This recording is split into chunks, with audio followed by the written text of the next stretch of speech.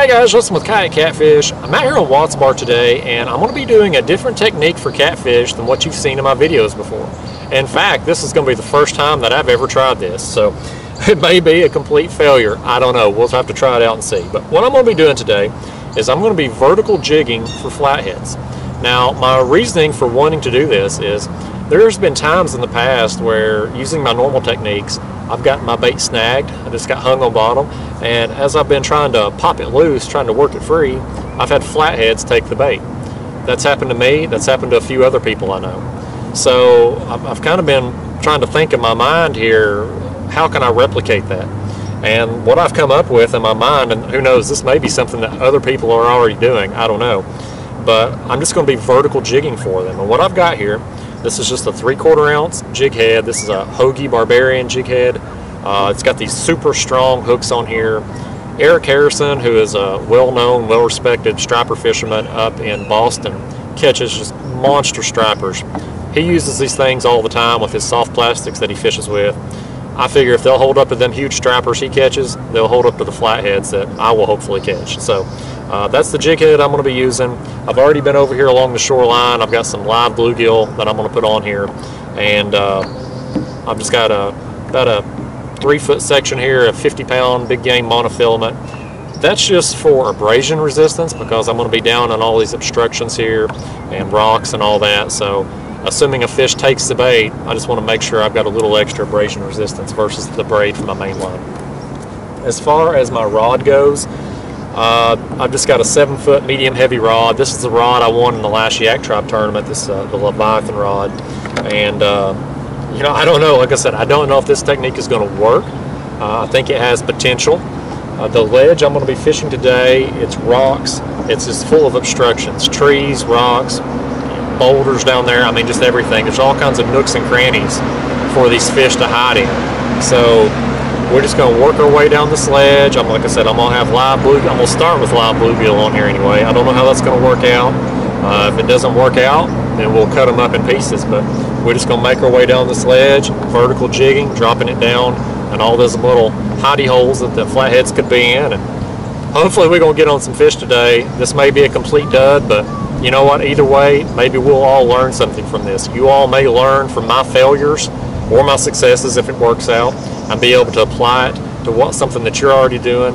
And you all out there watching, you may already be doing a technique like this or this exact technique, and you all may be able to give me some feedback on what I'm doing wrong or give me some ideas on how I can improve this. So we'll go out here and give it a shot and see how it goes. But just to hedge my bets, I've also got a couple other rods with me here. I'm just going to have a couple more live bluegill suspended off the back of my kayak while I do this, just so we don't get skunked today. There's fish. Oh, right there. He's a little one, but you know what? This tactic works. Just a little guy, but hey, this tactic works. That's the main thing. I didn't get skunked doing it. Let's let him go. All I'm doing is just taking this bluegill and I'm basically taking the jig head. I don't know that it matters if you hook them through the top or through the bottom, but I'm just going through their belly. And get them scales off the end of the hook like you would, just like if you was fishing normally. And just going to drop it down to the bottom. Alright, so now my jig's on bottom. I've let it drop down. Now I'm just kind of, so as I drift along, I don't have any current out here today, but the wind is kind of just a light breeze, and it's just enough to move the kayak down this ledge. And I'm just slowly lifting my rod tip. Every time I feel it hit bottom, just give it a little pop, just pop it up, let it slowly go back down, up and down. And what I'm doing is, at least my thought process on this is as I make my way down this ledge, my jig is falling down in the rocks and boulders and trees and all the other debris down there on bottom, and all those little flathead hidey hole places.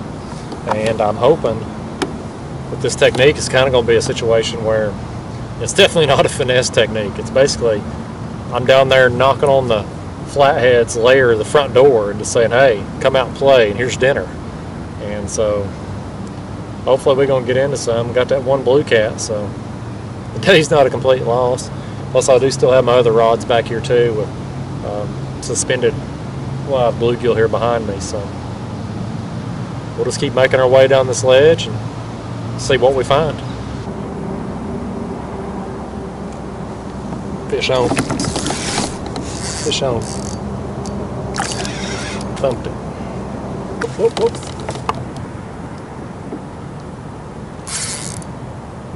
Oh man, I've got 2 fish on, guys. Alright guys, we got him. He ain't the biggest flathead in the world, but we got what we came here for. Get down there, jigging in these rocks and stumps and trees, right where these flatheads live. It's working out. I think there's some use for this technique. Let's let him go and reel in this other one over here. This fish right here's got a little pull to him. It may not be a bad fish, especially considering he's been sitting here a few minutes while I reeled in the other one. He's just been tugging on this rod and wearing himself out while I've been fighting that flathead. There's just another flathead, guys. Alright guys, well, back-to-back flatheads.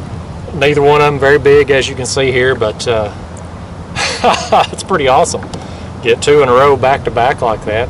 Got one there vertical jigging and had this other one just on, you know, a live bluegill suspended back here, like one of my regular setups. So pretty cool. Check that out. It's a beautiful fish.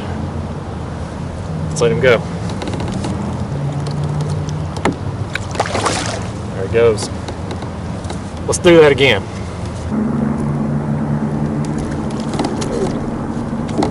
Fish on right there. Let's put the jigging rod up. Grab this one. This is a little dink blue cat. He apparently didn't get the memo. We're not out here for him today. Let's let him go and get back to what we were doing. There's one.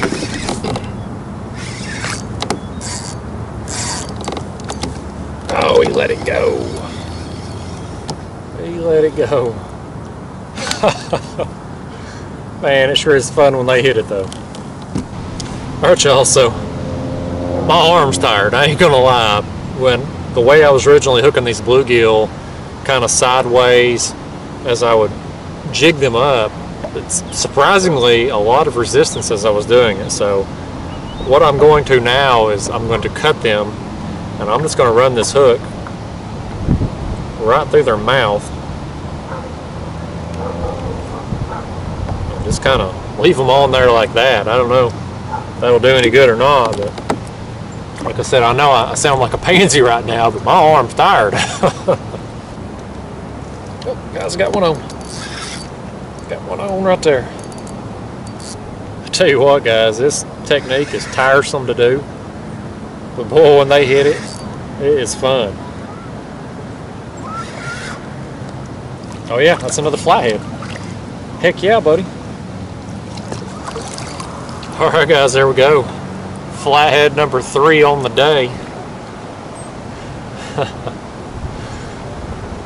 He's a pretty thing. We haven't found no big flatheads yet, but you know what? That's number 3 on the day. 2 of them vertical jigging. So I thought the first time I caught that one vertical jigging could be a fluke or something, just accident. But 2 of them now. I think this is going to work out. That flathead there that I just got, I got on the cut bluegill. So I'm going to do this one the exact same way. Just going to run that hook right through its mouth. Just come out like that. So I don't know, it's not pretty, but it worked on the last one. Let's see if it'll work again. There's your fish, buddy. He nailed it. Oh buddy, he nailed it. I mean, you just feel thump. All I've been doing today, guys, is just working up and down this ledge, back and forth on it. I don't really have much current out here. If it's moving the kayak at all, it's negligible. I have had a little bit of a wind out here today that's kind of just moved me, and I've just basically used it. So it's been a light breeze. I've been moving 0.2 miles per hour at the most, maybe today. And I'm hitting that rod back there too. But I mean, it's working. I mean, it's so, I don't know how to explain it really. It's just, it's rewarding when you take an idea that's in your mind and you go out to the water and you have success with it. And it's a good feeling. You know, this is something that you can't call one day success on one day, you know, a consistent pattern. You know, it could be anything, but I'm encouraged enough and I've had enough fun doing this today that I'm definitely going to be doing this again. Definitely. Oh, that's a good flathead, guys. That's a good flathead. Let's see if we can get him in now. Oh, here we go, guys. Look at that, buddy. Heck yes. Vertical jigging. I was using the cut bluegill again. The live bluegill, it's just creating too much drag. I know it sounds crazy to think that a little bluegill on a jig could create drag, but when you're lifting constantly up and down with the jig, it does get tiresome doing that. But I put the cut bluegill on there and just ran the jig right through its mouth, the hook right up and out the back, and worked out well. It's not nearly as tiresome. That right there.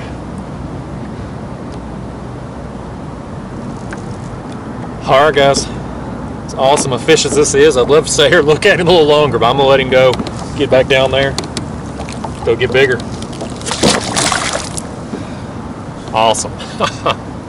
Alright y'all, my fishing time is up, so I got to get on out of here, but you know what, it was a great day to me. I mean, I certainly didn't set no records with the size of the fish I was catching, but for me to catch 4 flatheads in one day, that's a dang good day. And you know, really, the whole vertical jigging thing, it outfished my back 2 rods that I had that with the suspended baits. I think I got 1 flathead and a blue cat on the suspended rods, and then the other flatheads and the other blue cats came on the vertical jigging. So pretty impressed with the results. But I tell you what, and I'm gonna sound like a sissy when I say this, I'm gonna be sore tomorrow. My wrist and my elbow from jigging all afternoon here, and I really haven't even been out here that long. I've been out here about 4 hours today.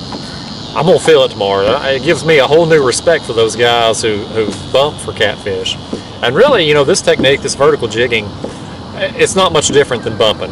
You know, if you're not familiar with bumping, what it is basically those guys are slowing themselves down with the current so that their boat is moving at a slower speed than what the current is, and they're letting their bait get in front of them, and they're just bumping it off the bottom. As soon as it hits bottom, they raise it up and they just let it go down in front of the boat like that. Now, I've never tried bumping personally. Out here on the section of the river that I fish, we just don't have the current for it. Our current flows, they're just not. It's just not strong enough for me to bump. But you know, the whole vertical jigging concept, it's not that much different. The only thing that's really different with bumping, instead of my bait being out in front of me and vertical jigging, it's just directly into the kayak. So very encouraged by this. This is definitely something I'm going to be doing again. I'm already going in my mind the places that it's going to be effective. I knew the area I fished today, I knew it had a good potential for me to catch some flatheads just because I've caught them here in the past. I've caught some really good flatheads here before. But I certainly didn't expect to come out here and get the amount of flatheads that I got. I mean, that's just something that I don't do. You know, I don't normally target flatheads, but to get 4 in a day, that's a dang good day for me. But yeah, you know, if you all, I certainly don't think I'm the first person to ever do this. I'm not saying that by any stretch, and I don't claim to be an expert after one day. So I would love to hear from those of you who have been doing this technique, or if any of you all maybe have some other suggestions after watching me to give me some ideas on things that I could do better. You know, initially when I started out here today, I was using the live bluegill on the jig heads, and I wanted the live bluegill because when I was jigging down through here, I wanted that bluegill down there kicking, putting off that vibration to give me a little something extra on it. It just, I don't know, maybe I should hook them a different way. I don't know. It was just creating too much drag. I mean, it was really tiresome. As sissy as that sounds, I know. But, you know, once I switched over and cut the bluegill and just ran the hook through their mouth and out through the top of their back, it really helped decrease a lot of the drag that I was getting, and it made it a lot more less tiresome to do the technique. So, and you know, I caught some fish with cut bluegill too, so encouraged by that. But yeah, anyway guys, I got to get on out of here. Hope you liked the video, hope you learned something from it. I hope you'll share your information with me so I can learn something from you. Thanks for watching. I'll see you next time.